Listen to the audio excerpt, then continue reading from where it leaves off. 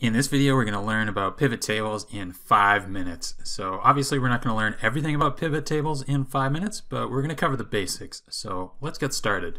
So what is a pivot table? It's a tool in Excel that allows us to quickly and easily summarize our data using a drag and drop interface.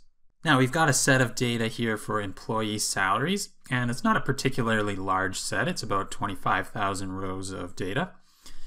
And we can see that it's got employee ID and job title and their department and whether they're full or part-time, and then their annual salary.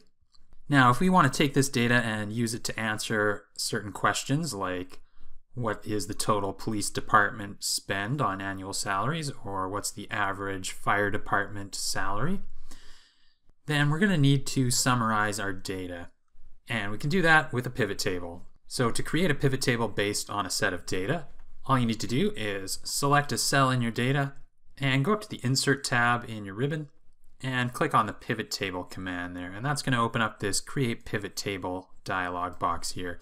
Now it's going to ask you a couple questions. So it's going to ask you to choose the data set you want to analyze. And Excel's already gone ahead and guessed what that data set is. If you need to correct that, you can click on this button here and manually select your data set. Otherwise, you can take its suggested data range.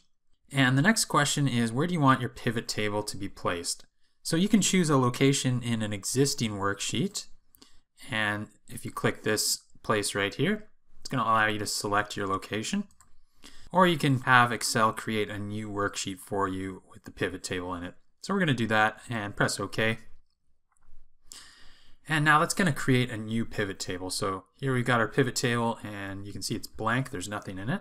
And if we take our active cell cursor outside of that blank pivot table, you can see that the window that we had on the right hand side there disappears. If we go back in there, we should see our pivot table fields window, and that's kind of the command center for creating and editing your pivot tables. If you don't happen to see that window pop up when you put your active cell cursor in your blank pivot table, then you can just right-click anywhere in your pivot table and either hide or show the field list. So if I click on hide the field list, it's going to hide the field list, and I can right-click again and show the field list. Now let's take a closer look at the pivot table fields window. So we can resize it here if we need to. And notice up here we've got a list of all the fields in our data. So we've got employee ID, job title, department, full or part-time, and annual salary.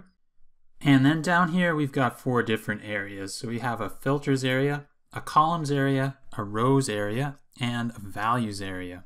Now these are the areas where we can place our different fields, and depending on where you place them, we're going to summarize our data differently.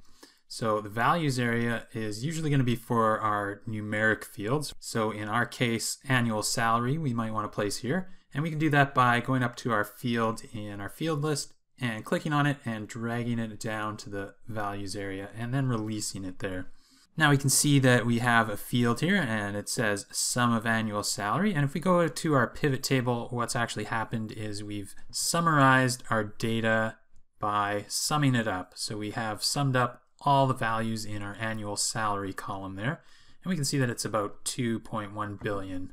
Now let's take a look at some of the other areas. So if we maybe take department and add it into one of these other areas, so if we add it into the rows area, what ends up happening is now we're summarizing our data by all the different departments. So each department, we have the sum of all the annual salaries within that department. And those are listed down the rows there for each department. If we take that department and move it over to the columns area, we get a similar view, but this time our departments go across the different columns. And then the last area here is the filters area, and this is a special area where you can filter on different items in your data. So here we can select different departments, and if I select maybe those first 4, now I'm just summarizing or summing just those departments' annual salary. So I'm just going to go and remove those filters and just select everything again. Now maybe you don't want to summarize your data by summing it up. You can also summarize it in other ways by taking averages, mins, maxes, or finding standard deviations or variances. That's pretty easy to do as well. So let's just move our department field back into the rows area.